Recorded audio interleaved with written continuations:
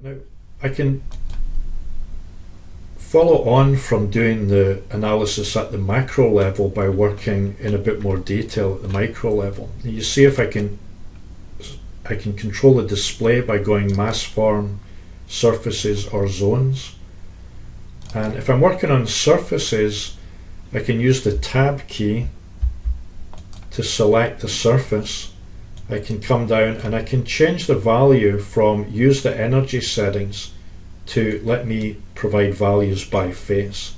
So what I'm going to do is, let's say I set the percentage glazing to 80%, and let me say that glazing is shaded, and then I want a shade of, I'm going to make it 4 feet just so we can see what's going on here. And now if you look at the graphic of the surface here, you can see what's happened is that I've now got a shade on that surface. Let me do it one more time just so you see what's going on. So I did a tab, selected the surface, and now kind of at the micro level I'm going down and I'm overruling the general settings and applying whatever values I want to it here. So let's say it is shaded and a 4 foot.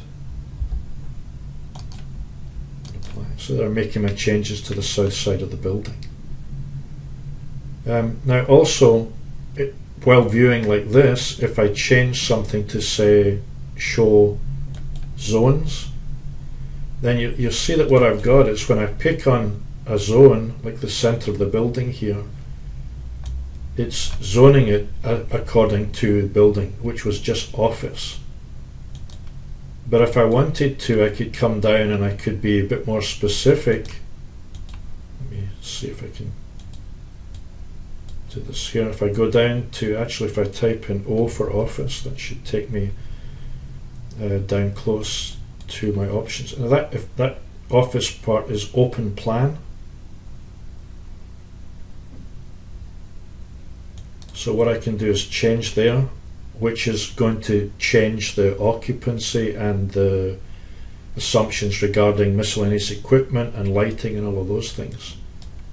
And then I'm ready to do another analysis. However, just before I go to do the other analysis, what I want to show you is that you can also use this option. It might make it easier to select things inside your project. So if I switch to the option, it says show mass by view.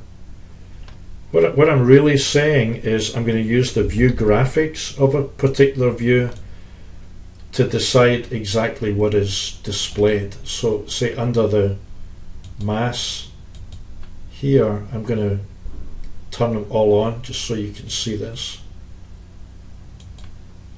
So that is now me controlling what's shown in here according to the view graphics.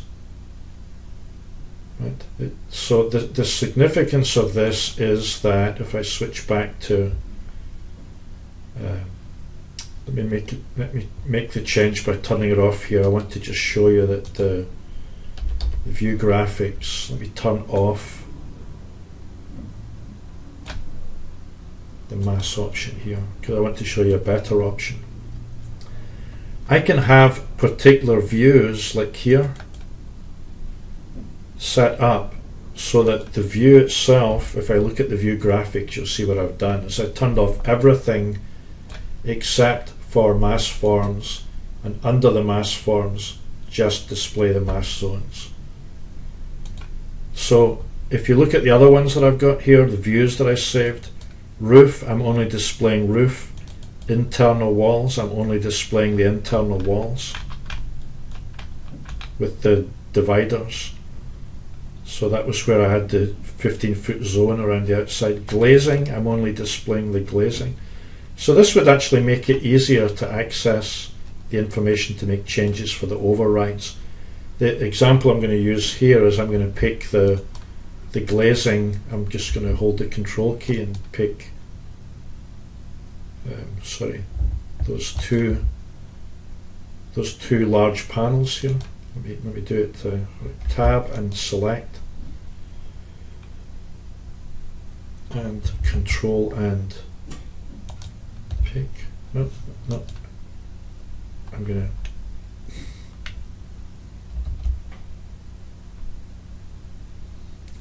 to hold over here. I'm going to say tab and select. Then I'm going to come down and change the settings. So for example here I'm going to say let's do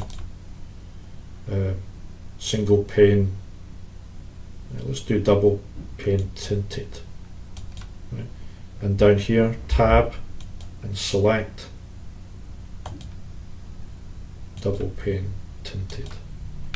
So I'm making those changes in my model and kind of at a micro scale, providing overrides for my project.